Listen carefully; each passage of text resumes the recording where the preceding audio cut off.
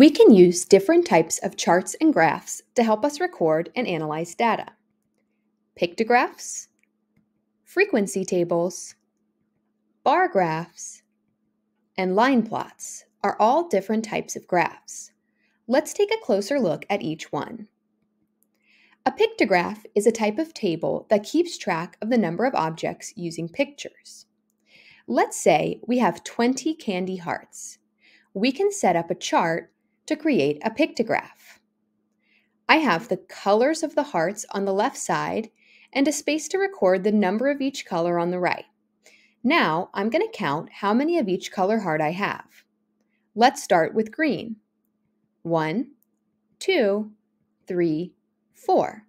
I have 4 green candy hearts. I'm going to use green hearts to record the number of green candy hearts on my pictograph. 1, 2, 3, 4. Now let's count how many white candy hearts we have. 1, 2. We'll use white hearts on our pictograph. 1, 2. We have 1, 2, 3 yellow candy hearts. 1, 2, 3 yellow hearts on the pictograph. We have 2 orange candy hearts. 1, 2, 3, 4 pink candy hearts. And 1, 2, 3, 4, 5 purple candy hearts. Now my pictograph shows exactly how many of each color heart I have. A frequency table is similar to a pictograph, except it uses tally marks to keep track of the number of objects instead of pictures. Once again, I set up a chart with the color of the hearts on the left and a space to record the number on the right. I count my hearts.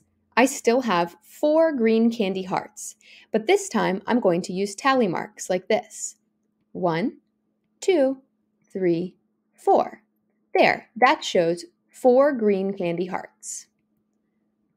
2 white candy hearts would be recorded with 2 tally marks. 3 yellow,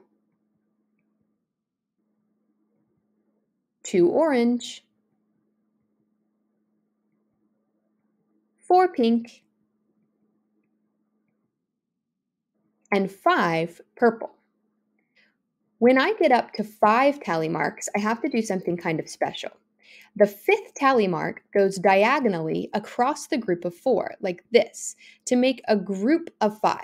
This makes tally marks easier to count. Now, if I had more than 5 purple hearts, let's say I had 7, I would then start a new group with my tally marks like this. But I only have 5. A bar graph is a type of graph that uses the height of rectangles to show the number of each object. So this time I have a graph set up. Along the bottom, I have the different colors of candy hearts, and along the left side, I have the number. So I'm going to be using rectangular bars to show how many of each color heart I have. I still have 4 green candy hearts, so my bar for green is going to reach up to the line labeled 4. I have 2 white, so I'll fill in up to the 2. 3 yellow, so I'll fill in up to the 3. My bar for orange is going to be 2 high. For pink, I have 4. It's the same height as green because I have 4 of each. And for purple, it's going to reach all the way up to the 5. And finally, line plots are a type of graph that uses X's to show the number of each object. So I have a line along the bottom labeled with the different colors, green, white, yellow, orange, pink, and purple.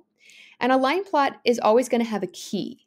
And this key tells me that 1x equals 1 candy heart. But you always have to pay attention to the key because sometimes an x could be worth 2 candy hearts or even 10 candy hearts. And that makes a big difference when you're analyzing this graph. All right, I still have 4 green candy hearts, so I'm going to add 4 x's, 1x for each of the green candy hearts. I have 2 white, so I need 2 x's above white, 3 x's above yellow to show my 3 yellow hearts, 2 above the orange, 4 X's above the pink, and finally 5 X's above the purple. We can use the information in a chart or graph to interpret data. We can answer all kinds of questions using this data. Let's take a look at some. How many candy hearts are pink?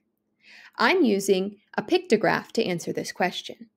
So I can look at pink in my chart, and I see that next to it there are 4 pink hearts. So I know that there are 4 pink candy hearts. Here's another question. How many candy hearts are either white or yellow? Well, this time I need to consider the number of white hearts, that's 2, I can see in this frequency table, and the number of yellow hearts, which is 3. To find the number of candy hearts that are either white or yellow, I need to add the white and the yellow hearts together. 5 candy hearts are either white or yellow according to this frequency table. Let's answer this question using a bar graph. What is the most common candy heart color? Well, that's easy to see with a bar graph. The tallest bar is going to be the number I had the most of, or the most common candy heart color. I can look at this bar graph and see that the bar for purple is the tallest. That means I had the most purple candy hearts. It was the most common color of candy heart, purple. Now let's answer a question using a line plot. How many more green candy hearts are there than orange? How many more usually suggests that I need to subtract. I can see that I have more green candy hearts. 4 green candy hearts, in fact, and less orange candy hearts. I only have 2 orange candy hearts. So to figure out how many more green, I can set up a subtraction problem. 4 minus 2 equals 2. I have 2 more green candy hearts than I do orange.